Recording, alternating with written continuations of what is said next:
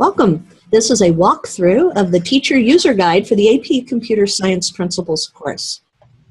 To begin with, we'll start off, as you see here, from page 1 with the digital portfolio at the College Board. And if you do not yet have an account, you will need to sign up. Once you do, you would log in.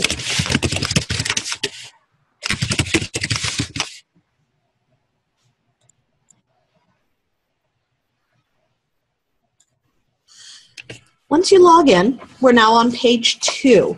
And mine looks a little differently than what it says because I already have a class set up in the system. So if you don't see the setup classes at the beginning, what you do is you go up to the top where it says class setup in order to switch pages. Now we're at the managing classes and rosters for this year. You'd scroll down, choose your school, select which course it is, because we're not the only ones with the portfolio, so you choose Computer Science Principles. And especially if you have multiple classes, you'd want to put something in here to let yourself know which class it is that you're working with. With the programming languages, in our case, we would be using App Inventor, and I can add that. And you also do have the ability to add more than one class or more than one language. So now I should be able to add the class. Oh, no, because I need to add this. So I'll put a letter there for mine, and then I can add my class. It should appear down at the bottom. And while this one is adding, you can see that I already had another class set up. So now, since I do already have one class set up, I can switch over to my home page and start walking through for page 4. So in page 4, I have my 2 classes, and I'm going to for the first bit, choose the one I just created, where it says A. But then I have my overview, my class roster, which at this point in time is currently empty.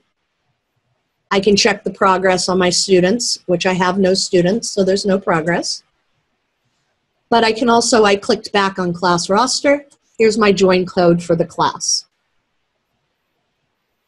If I need to switch to a different class, I go up to my classes and switch to my other class. So I am now switching over to page 5. On page 5, talks about navigating through with the left-hand navigation bar. There is a different area for both the Create and the Explore. And so for each one, an explanation of what you need to do, and being able to get to the individual video, written responses, and program code. Now, going on to page 6, talking about the student enrollment, your students will also need to go to Digital Portfolio, collegeboard.org, and log in using their student account. They may already have one if they've taken the SAT or other AP classes. And if not, they will need to create an account to be able to do this. Once they've logged in, they can add a class, and that's where your class code comes in. So multiple places to get that code, but you can always go back just to grabbing the class roster to find your join code at the top. They'll enroll with a join code. Follow the directions one step at a time, and click on Enroll. Let's see, I believe we're over to page 10 at this time, working with the classroom management. You can, if you have a team teacher or a co-teacher, you can add a co-teacher to your classes to do this. We're going to go back to class setup. We're going to scroll down and choose the class. I will choose this new A class. and add a co-teacher. I currently have many teachers to choose from, and these are all teachers within my school who have been approved as AP teachers. If they have to already have access through or have been given access through the school by having an account. So if that area is not working for you, reach out to your AP coordinator for your building or district. I will just grab one teacher from here. I would click add, and that teacher will show up underneath. I will not do that at this time because I do not want to surprise my coworker with, hey, you're now teaching AP Computer Science principles. Student enrollments. To confirm student enrollments, I'm now on page 11. You'd click on the class roster. To get to class roster, you need to choose one of your classes.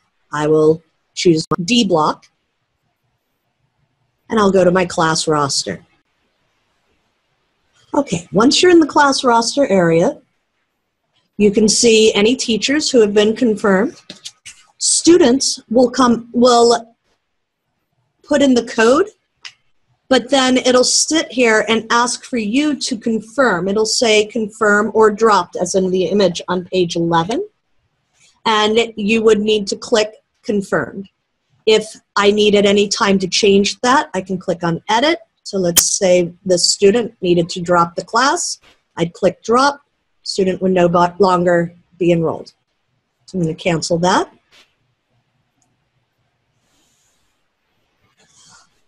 So another piece are uploading some supporting materials. You do have access to upload these materials through any of the places within Create or Explore. So I'm going to switch to page 12. And on page 12, I'm going to follow through as they have it there, choose my Explore, and the computational artifact. So with the computational artifact, I could, as I scroll down, go to resources from your teacher and click the add button. I can give them a name. I am limited in the types of files to read the directions of what types of files can be uploaded, or I can upload a link. Resources you can provide to students include assistance with self-monitoring of their own progress. You may not provide research or articles or evidence for students, and you would make sure you put it in the correct place. If it's for Explore, put it under Explore. If it's for Create, put it under Create. At the bottom of page 12, we need to look at how to navigate or how to download and view the student work. So you do have the ability to review work. I'm going to start from in here where I am. I can view details for this student, which includes downloading the latest submission. I can also see what activity the student has done when it comes to submissions, or if there's been a new version uploaded. Since this student has already done a final submit, all I can do is download the latest. If it is still in draft, you have other options as well.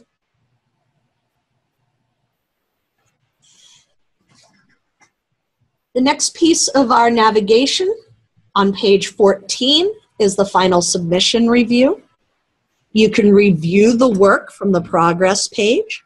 So I'm going to scroll up, click my class summary, click my progress, and I can see what the status is.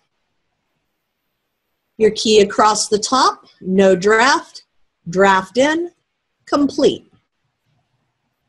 So for this class, I have one student with no draft, and that's for PC, program code. I have multiple students with a draft in.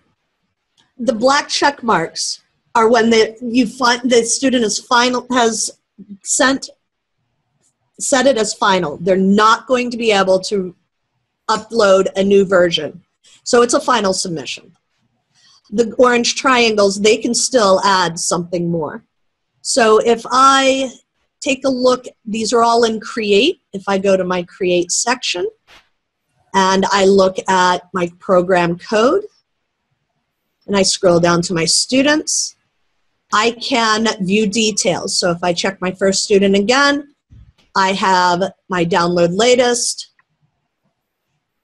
and be able to also see new versions. If I go to the student who has not loaded anything, it just says file upload and submission. So continuing to page 15, if you want to look at the completed final submission, you can click on the check mark. You get some guidelines and samples. If you look at something and believe that there's evidence that this is plagiarized, you may report that. The viewer print submission button to review this submission is up here in the right-hand corner. And if I click that, this student had a video, so it downloaded to my computer. And I could also, if I believe that there's an issue, for example, if they submitted the wrong thing, return the file to the student. And I will show you another one. I'm going to go back and show you this student through the written response,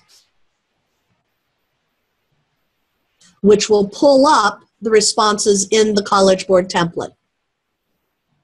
Once again, I can report plagiarism. I can view or print the submission, which will do an automatic download of the PDF. Or I can return the file to the student. Do not return a file to a student because of quality of the work submitted.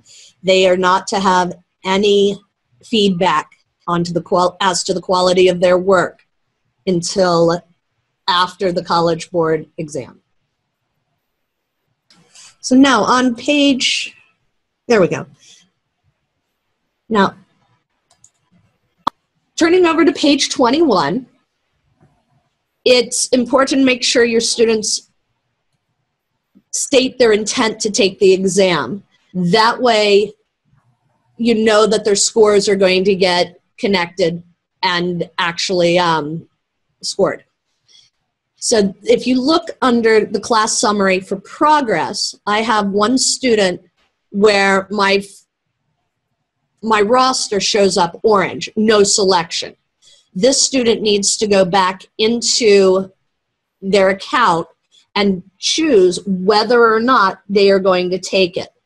The rest of the students have already chosen, in this case, yes. If a student says no, then there would be another indication through here. Page 22 shows students what that looks like. If you were setting this up before mid-April, then your students will not yet have an AP number. That will be given to them when they register.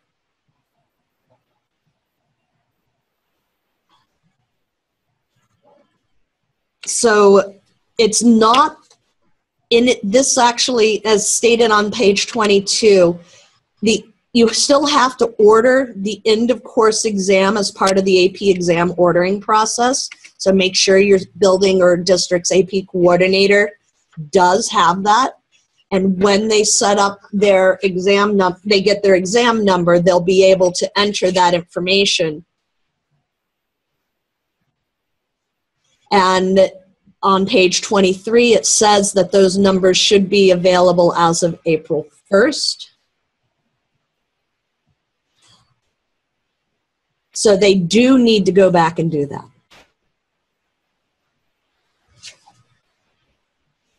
So that takes us through the end of the user's guide for the AP Computer Science Principles exam. And I hope it helped. Good luck.